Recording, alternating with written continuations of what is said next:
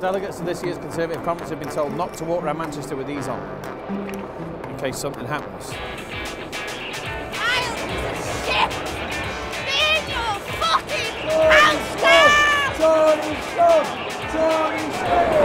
Close, isn't it?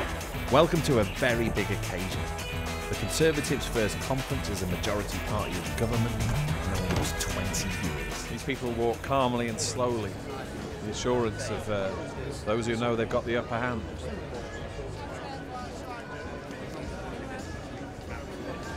The spectacle of power can often be very absurd. Here I am holding a little flag with stability written on it. Listen to it, and nothing's going to stop us now by Starship. I am so proud to open this conference. We've always had such a warm and helpful welcome from this great city. Go, my city! I get knocked down. Well, we're completely opposed to the austerity measures, obviously. I'm an unemployed, frustrated young man. Enough is enough. Do you understand why people vote Conservative? Self-interest. Do you understand why working class people vote Tory? No. Brainwashing. They're being fed lies by the Murdoch press. I don't think they realise what the Tory party were going to do. Why do people vote Conservative? Love of country. People feel more secure. If they want to work hard and have a better future for themselves. We are now the workers' party. Ah, yeah, that lasts a lot. Working people are having their working tax credit cut and they won't be able to pay their rents. What do you think the Tories, the political right, gets wrong about human beings? Well, I think Thatcher said it all when she didn't believe in society. What do you think the left doesn't get? People. People? Wow. Most people are decent people, but they manage to find the tiny bit in everybody that's a really dark, wrong bit that just thinks, sod the rest of them, I'm just looking out for myself. They think that we're more free with more government. They see themselves above everybody else. They think we want to be like them. I don't think that they get that individuals are individuals and they don't like being told what to do. But if you were on benefits at the moment, you might feel the Conservatives were giving you what for and telling you what to do. But I'm not. What if they carry on winning? What if they carry on winning? I don't know. I'll move to Iceland or somewhere.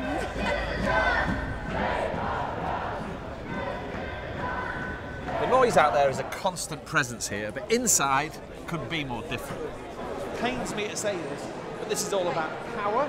It's about a party convincingly staking a claim to own in the future. It gleams. It's all built around some very, very clear messaging. I mean, just look at this stuff. There's some things the Tories have taken from way beyond the political right, like the living wage.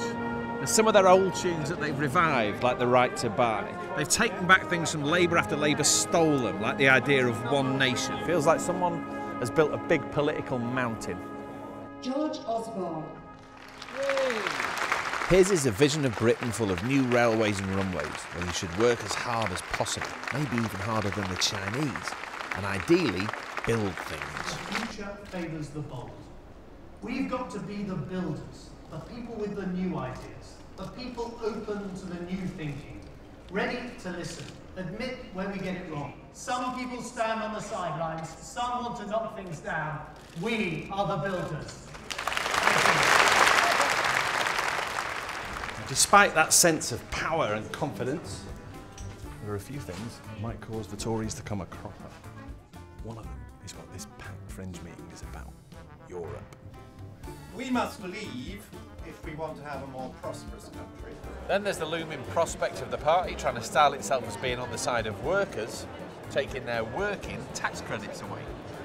But there's a third problem, perhaps more difficult to fix. Membership of the Conservative Party is getting older, it's getting smaller. The average age of a Conservative Party member is 59. Oh, a bit lower than I thought, but it's... We need to connect a lot more with the electorate. We need to connect an awful lot more to the north of England, for sure.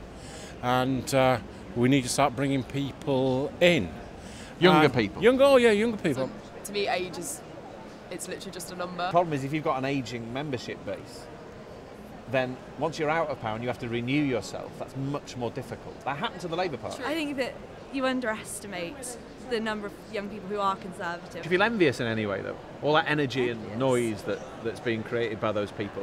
Not at all envious of Corbynmania. No. There are a lot of places in the north where a Conservative voice, either as a councillor or an MP, just doesn't exist. I think The only meeting where we find people talking about the Conservative Party beyond Westminster is this one. Corbyn made people feel good, and the SNP in Scotland makes people feel good against all the facts of how terrible they are. So there's parallels there that we need to learn something from. I think there is a challenge for this party, which is how do we get people to join the party? Whether these new members are going to be engaged with politics as in the 80s. Paul Goodman used to be a Tory MP.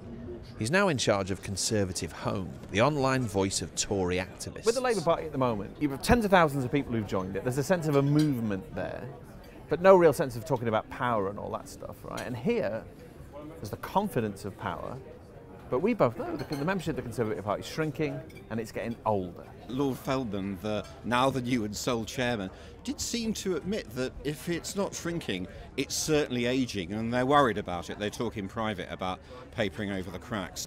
Doesn't look like it much here, where we look like a party of government. But to me, this doesn't feel like a primary gathering of party members, old or young. It feels more like a corporate event. You cannot survive forever on falling membership. It'll hollow out. It'll be replaced by something else, ultimately. You've got 1 minute for The Guardian, sir. I'm sorry, not right now. Just a bit late. Sorry. Okay. That's what it's like here. Guys, I'm so sorry. Could I move you just to the right a minute? Oh, just really. No one ever tells me anything. Can I just see your badge? On the inside of such a tightly controlled, slick show of power, it's easy to doubt whether being a mass movement in the real world really matters at all. In fact, maybe it's the last thing these people want. To see that the Labour Party has been piratically captured in a kind of social media twitstorm by what Harold Wilson once called a small group of politically motivated men.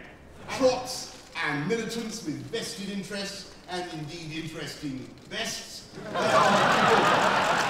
the people. It's easy to mock the big movement behind Jeremy Corbyn. Too easy, maybe. It does highlight a hidden weakness of the shrinking, ageing Conservative Party. But right now, they're not bothered about that stuff. In the same way that the Labour Party is not really talking about questions of power, this lot aren't talking about mainstream politics and a quiet crisis and its lack of roots in the real world. Might hit them all when they leave power, but right now they're in their imperial phase. Last time that lasted for about 18 years. But to end on a positive note, cheer up. Might be all over by 2027.